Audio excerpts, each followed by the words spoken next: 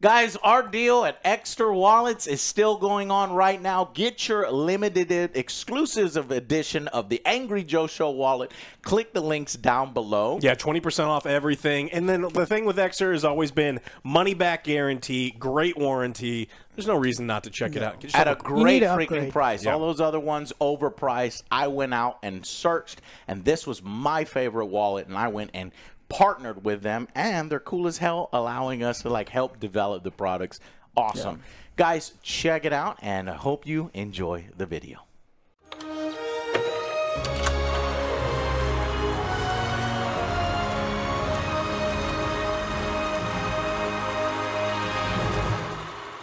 Hey guys, welcome. We just got back from Dune Part 2, the highly anticipated, at least for me, conclusion.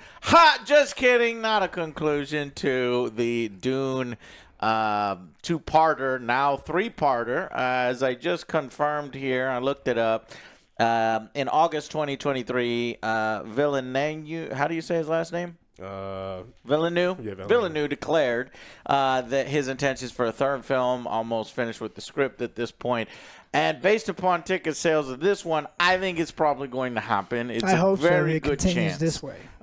Dune Messiah, which is fascinating to me because Dune Messiah doesn't necessarily end in a good way or have a Hollywood thing. And so I'm just fascinated by this. Keep it going. Success. Keep it going. I want to get to Duncan Idaho's addictive penis. And I don't know what he's talking about. It gets weird as hell, and I am excited for it to get to God Emperor of Dune. And all you have to do is look at the book cover to see what the hell is in that. And I don't think it'll ever. I don't know if it'll ever get there. And I'm going to scream bloody murder cop-out if they stop at, you know, Messiah and they're like, oh, we don't want to do. Because I think Children of Dune has been adapted before, okay? It's on sci-fi. They did a TV special. James McAvoy. If you want to know what eventually craziness happens, watch Sci-fi that. Has some bangers. You got Messiah and Children of Dune. They combined for that one. So you can watch that. But I'm just so fascinated with this. But let me get to the actual film, right? I thought it was amazing. It freaking immersed me in the world of Dune so damn well. The visuals, the pacing, the editing, the music, the acting. I was on Arrakis. I was becoming a Fremen. And few films do this for me where I'm like fully immersed in this. Now, granted, last night I watched Dune Part 1 to catch up. So I was really in the mood for this film. It caught me at the right moment. And not only was it incredibly satisfying in the climactic battles, essentially a revenge story after what we know of what happened to House Atreides after taking over Arrakis from House Harkonnen. And I will never call them Harkonnens. They are Harkonnens. From David Lynch's 1984. They're super clean, and that's why I'm never. That's why they're different. Harkonnens. I'm not calling them that. They're Harkonnens, and it was just great acting from everybody. Austin Butler. I didn't even think they would fade because they didn't reference him at all in the Part 1. What turns out Deneuve is saving the best for last. He really builds him up in this film as a rival to Paul. Though, how much of a rival can you have to this sort of legendary figure within the Dune universe? They did the best they could with it, and I think he gave a good performance. And ultimately, it was incredibly satisfying. Now, if you didn't like Dune Part 1, I don't think Dune Part 2. Well, yeah, I was wrong with you. But I don't think Dune Part 2 is going to completely change your mind. Now, I do think Part 2 is actually better than Part 1 after watching them back to back. But will it completely change your mind? No, I don't think so. I would say there's three big flaws for me personally with this film and with the news version of it. it, vision of it. And we could talk more about that when we get into the nitty-gritty. So I'm going to do a non-spoilers video, and then I'll do a separate spoilers video in a separate video. Now, in that spoilers video, there's going to be spoilers, and then there's going to be hardcore spoilers for the future that me and Alex get to talk about. It gets weird. It gets weird as fuck. Weird. And That's I the thing want he you to told me join about us his for that fucking video. addictive penis long time ago. There's no That's all addictive penises. I don't know what he's talking about. We'll have to talk Google about it. that. No. Yes, addictive Anyway, penises. stop it. Everything's got to turn into sex for this goddamn channel. Okay. Well, for Alex. What's All in right. the books? It's in the. Yes, it is. Somewhat. Okay. When we get further along the line, Spoiler. there's a lot of sex. There's sex as a weapon. Yes, so that's kind of that's the Jezebel. Anyways, Benny I and the Jets. loved the fucking film, as you can tell. And I think I said it all right there. Got out my initial thoughts. I'd love to hear from you guys. I fucking love this film. Go out and watch it. Hey. It was 2 hours and 46 minutes of pure entertainment. Yes. There was no drag time for me. I was like in it for the entire time. I love the cinematography, whatever. Whenever the battle, we see the Harkins. No! We see the Harkonnen. Harkins. It turns into black and white. It's a nice I little love thing. And then Austin Butler comes out looking like powder. No, old movie. Oh, if you haven't shit. seen that. I know, right? We're old, Joe. It was just done good, except for they kind of pushed back Bautista a little bit. He wasn't, really, Yeah. but everyone needs to kind of shine. The only one that kind of felt out of place was Christopher. Ooh, That yes, just is Joe. like- It is like, whoa. sucks. I thought, like you know, everything yeah. just fits, but then him is like, whoa. I don't know if walking. he's older these days or he wasn't into the It's just- role. It yeah. just didn't work, and I wanted it to work. Images of him, I'm like, that's Christopher Walken, and I was like, but I'm willing to accept it. I am, yes. see his It was just performance, like and a I'm like, little, nah. little nitpick. It's like, Nah. look, overall, We everything. could have gone with anybody else. Sorry. Yeah, and especially like the way Thank you, it's just Jonas. Christopher Walken. It's Great just like point. his Yes.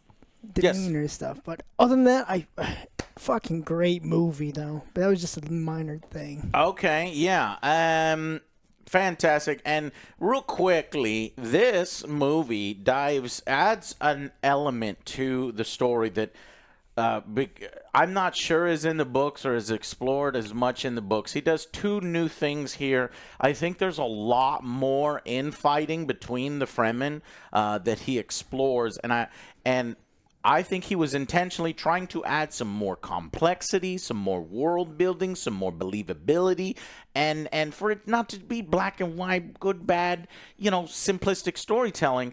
And some might think this works, and others might think that's annoying or it doesn't quite work. I think ultimately it works. A simpler story would definitely flow smoother, but I like the added complexity. And then finally, they do a thing with Jessica, whereas Paul's sister is supposed to be born by now, and she's like a little I was waiting for that. Like I thought it was gonna creepy kind of pass child, time. The kind of creepy thing. one with They the keep her in the eyes. womb, and she can actually kind of influence her mother and speak through her, and it's super. I like that oddness, so I was begging for It more fits. oddness. Yeah, it he does fits. add a little bit more oddness, but I would have loved a lot more gross and crazy stuff like we saw in the 1984. So those two elements I think are worth talking about.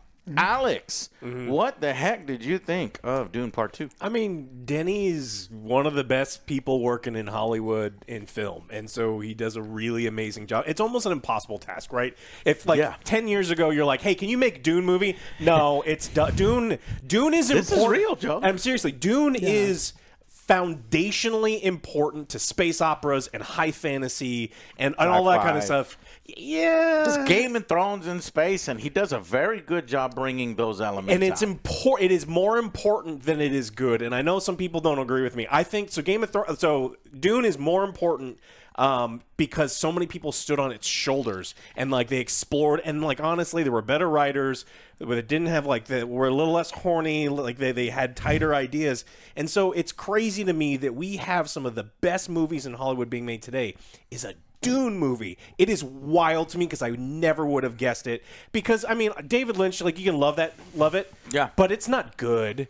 And it's like it's a weird Yes, story. it is. How dare you, sir? I mean, but they It's out hated him there. because he spoke the truth. But that's Roger Ebert and Cisco said it was the Antichrist, and I'll never forget that. yeah. And so it's like it is wild to me Ahead that of his time. this is the best. This is like the best movie I've seen this year, right? Have you seen anything else that's been like Right amazing? now, no. And No, so this is great. we'll probably be talking about it at the end of the year when we're talking about the best movies. I list. immediately want to watch it again. That's how much I liked it. So And I this can movie's like explore it 9 more. hours long, and so it's like it's crazy. yeah, the only 2 reason I hours. know it was so long is the poor guy next to me drank too much water, and he had to get up to go pee like 3 Same thing times. happened And I'm like, with the guy. amateur. Like we went before, and so it's like I don't have to worry about Yeah, that stuff. I but- prepared myself. The motherfucking Alamo Draft House and their fried food got messed up. So, but what did I miss? We'll talk about it. Yeah, and so like there's some subtle changes. Well, not so subtle changes. There's some pretty major changes to major characters. Like Chani's different. It's something that Yes. you reference where it's like she kind of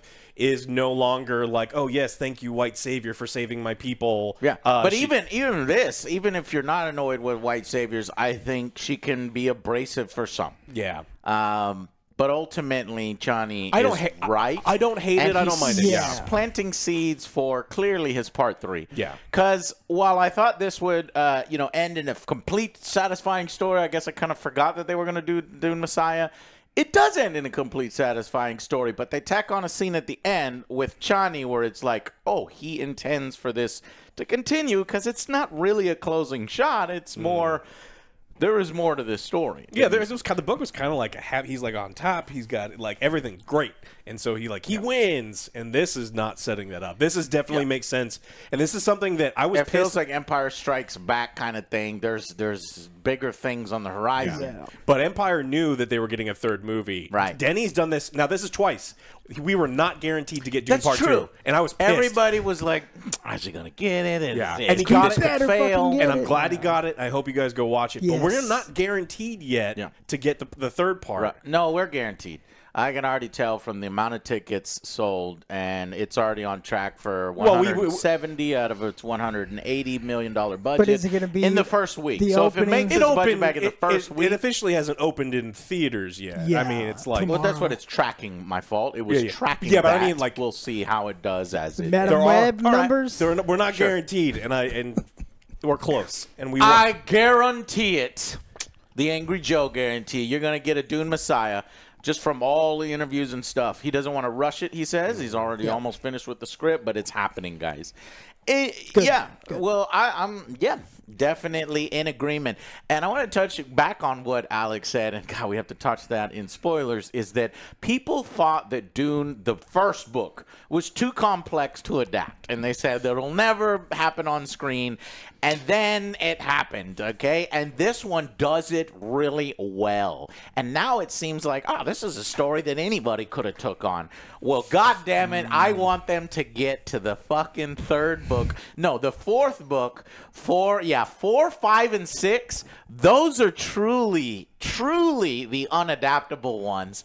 And I kind of want this series to succeed solely so that they have to make them. And I think that Hollywood will cop out. They won't ever make it. We won't ever see a God Emperor of Dune. We won't ever see Heretics of Dune. And we won't ever see Chapter House.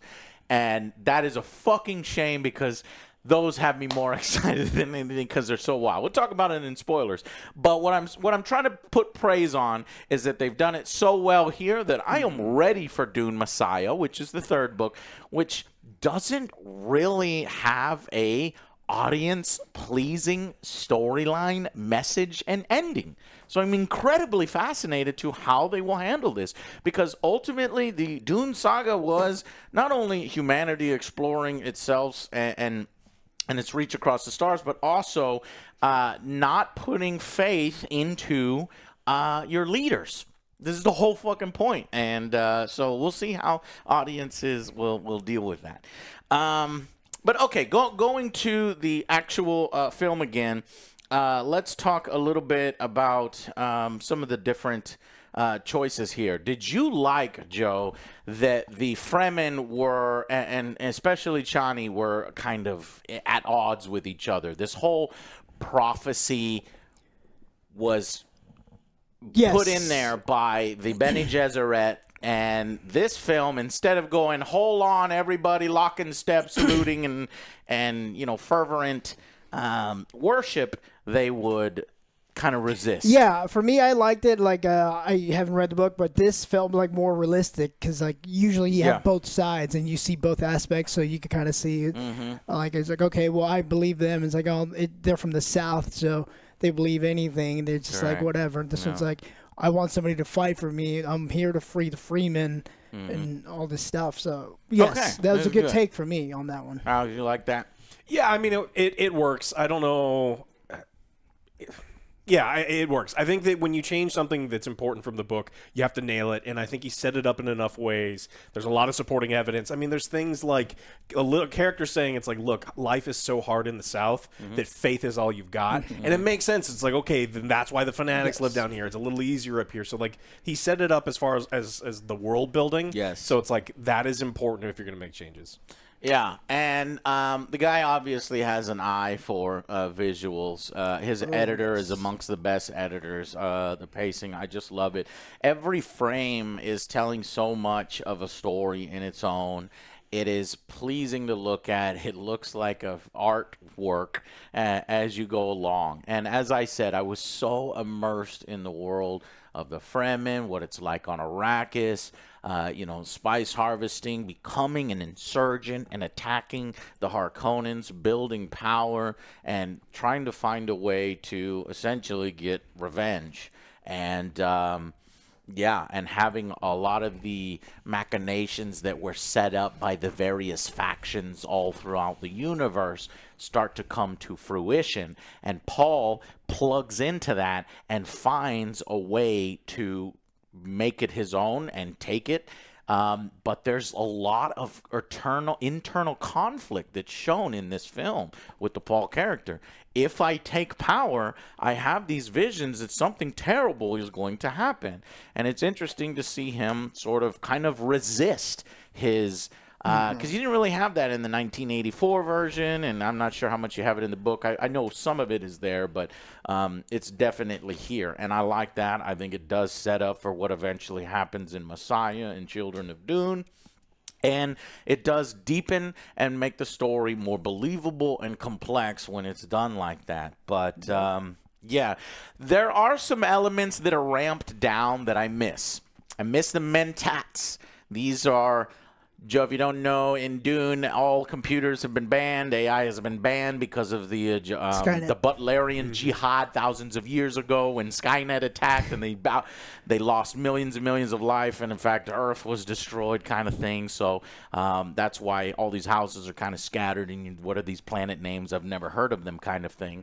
So they banned that. And they have these humans who it's their thing to, you know, make all these calculations. You even see he has...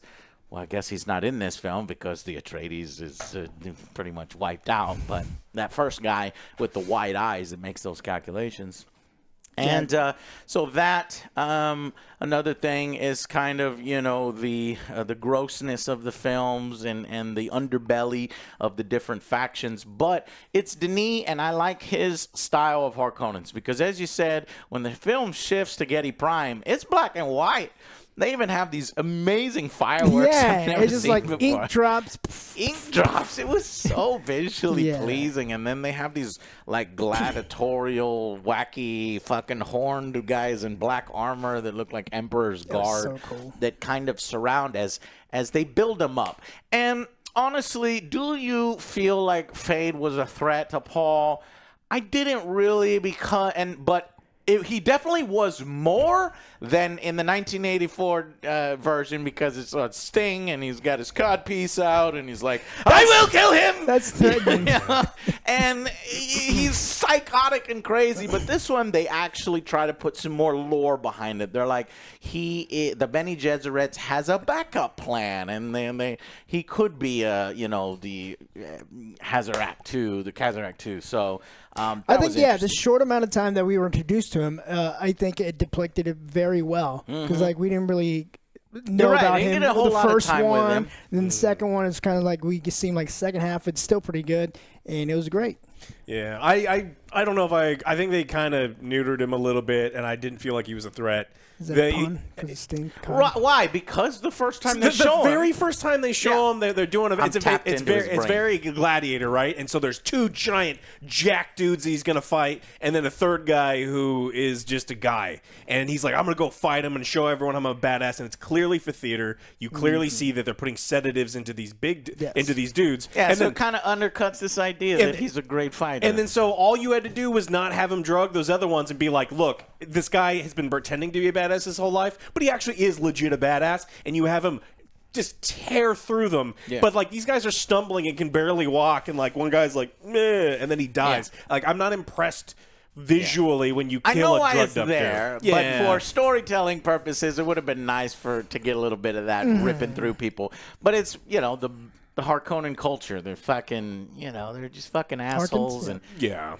Harkonnens. The Harkonnens, yeah. And so the problem with the Benny and the Jet lady, who is like, it's all tell, not show. We are told how much of a badass Fate is, and we're not really shown, because, she's like, oh, he's super smart, and he's a sociopath, and then she put a baby in me, and we can control him, and he really likes sex. And then it's like, okay, well, you've told me all those things. Can you show me any of those things? He And hates look, mother figures. He likes I'm slitting nitpicking throats. something so small because I do love this movie, but like that's a character I don't think they did very well with.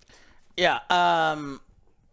So they I think Austin Butler does the maximum efficiency with what he's given in the film to kind of elevate that character on that level. But yeah, and I'm surprised at how much it plays out like the film version. I want to know, is that almost exactly how it plays out in the book? And in fact, they even mimic some lines, which must have been from the book, the Mother Reverend calling Paul an abomination as he uses the voice on her. That's exactly from the 1984. Yeah, there's very little interaction between them, and I remember there being a lot more interaction with Paul kind of like dunking on her. This one, he just tells her to shut up, and then But I think an ultimately great payoff to this world, this unique vision that he's done so well with, and it's like, man, I can see.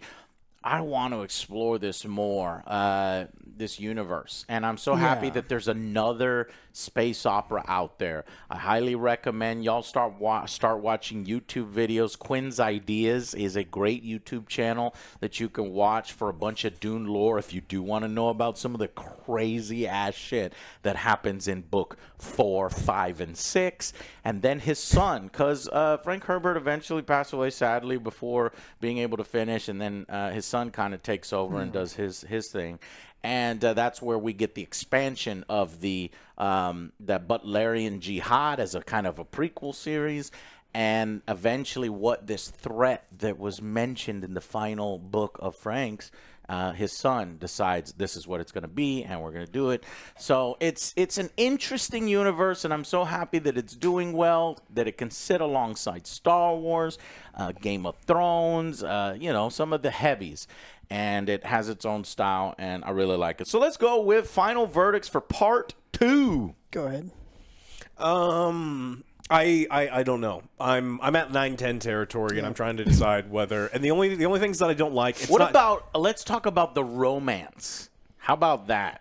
Did you really get that sense of romance with Paul and Chani? And Johnny. So that's actually the kind of the lack of setup for it was kind of the problem that I have with the whole film.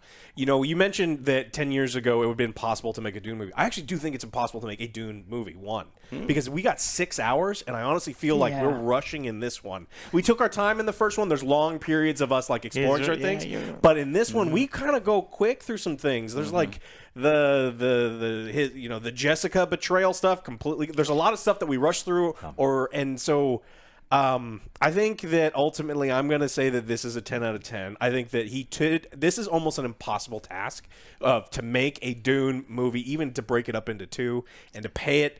you know, it's crazy when you take something that people kind of universally love and you don't write your own shit in it, and you kind of take the parts that everyone likes and it plays out as it should, and there's no, you know, let's shock the audience with my own crazy shit like we get in everything else we're covering on this goddamn channel now. Because every time we watch something based on something we love, someone goes like, no, I want to put my own character in there, or I want to change something. Thank you. And so he does add a few things, which he does change some things. But I think it's based on ideas that were already there, and frankly, ideas that I think Frank Herbert would have appreciated him exploring. And then it just makes more sense because there's times when there's different media, right? And when you see some things on the screen, sometimes subtle changes. I don't think he made any wild changes. No, it feels respectful to the source material. It feels respectful, and as someone who is a fan and has been a fan for a long time, it's like, look, you made something that's fan service, but you also made something that at least I consider a wonderful piece of art. Okay. So I am going to go 10 out of 10, and I think you did a great job. I agree. I'm also going to go with the 10. This was a great film. Everyone did a great job acting. It's got my wifey, Florence, in it. Outstanding. Oh, she's your wife. I didn't know. I love the scenes, and the scenes are just fucking amplified with the music to go with it. And Florence isn't in it too much. I wish she had said, but she's got her part. Yeah, it's fine. And this made a fucking sand. Like nothing, it was sand out there, nothing but sand. But I was still fucking entertained. How do you make a normally I hate I hate desert. You're just in the it's desert. Coarse. Like, it gets everywhere. Yeah. I'm like Anakin. I don't even really like the desert. I don't like I just don't like it. It's hot and I don't like it. It was great. But it made me like it. Yes. I wish I lived there, and I wish I was a Fremen. So for a person who doesn't really like that style, and the sets me, were I'm great. just engrossed in it. Boom, engrossing keyword. So 10 out of 10. Yeah, great sets, great everything. And little nitpicks, but well, still. that makes me feel, some pressure. I was not going to give it a 10 out of 10. I was going to give it a 9 out of 10. Okay. And I think that's because it is so close for me. But it's that lack of grossness. Everything is sterile and clean and kind of presented that. I love the added complexity. But here's what I am going to do, and I don't know if you want to modify your score, Alex, if I was picking up on this, or if you truly feel this is a 10 out of 10. I feel this is a 9. I went back and I looked at Gabe, the first one, an 8. But if you combine this into Dune, okay, because he clearly broke it apart into two pieces. You have to, yeah. If you review it as one piece of content, just watch it all, that's the 10 out of 10 for me. Time for that? I want to give it a 10. You do. We're here. We've done it. We see the first one. Everybody has seen it. Yeah, so I give that a 10 out of 10. This is a motherfucking masterpiece, a sci-fi spectacle. It does everything that I wanted it to do. Do I have personal preferences? Yeah, I want a little grossness. I want a little more here. I want a little more there. But that is all, wayside because it is executed in a person's vision. And I just freaking love it. And I cannot wait to get to talk about spoilers and some of these changes. I don't know if I can do it justice. We might have to do a third video in the future once this comes out on the small screen. But I do recommend you going out and seeing it on the big screen, as big a screen as you can. I hear it comes out on IMAX. If you have an opportunity to see it there, do it. So, yes, a fantastic film. Go out and see this in the theaters. Yep. I hope it makes $1 billion. Do I think it's going to make $1 billion? Well, it's already doing 170 tracking, so that's the first weekend. I guess it really depends on. Let me see what the first film made. I think it'll probably miss that Dune box office. I think it'll do better than the first one because I think people are more used to going back to the theater versus when it was right around COVID, right? Yeah, because do you watch it here? Okay, so part one made $402 million. Okay, so I did, and some people were like, "This is gonna make $1 billion." I don't think it'll hit $1 billion. I think it'll double. The best I think it'll do is it'll double its original. So the first one. So I think it can get to 700 million or 800 million combined. It's and that to me automatically greenlights Messiah and gives me a small hope that we might see Children of Dune and my personal one, God Emperor of Dune. Okay, and guys, maybe that'll happen when this becomes like Hellraiser. Like these are the golden days. We are living in the golden days, and then 10 years, 20 years, 30 years later, they'll be doing those cheap, trying to like back in our day, we called them straight to VHS. This is straight to streaming. I want to see this. Did this do well enough that Joe gets his God Emperor of Dune straight to VHS? Oh, the changes that Netflix would make, it would just make it unwatchable. I know, but I want to see that train wreck. Which, by the way, with this doing so well, that Dune, the Sisterhood, which I think the project has been changed to Dune Prophecy, upcoming science fiction television series based on this, going to be on Max, following the origins of the Bene Gesserit and the Sisterhood right there. So I guess that might still be going forward. Anyways, a lot of Dune content. We'll talk to you in the spoilers video, but go out and watch Dune and help it make it a success. All right, we'll see you on the next Angry Joe Show. Bye, guys.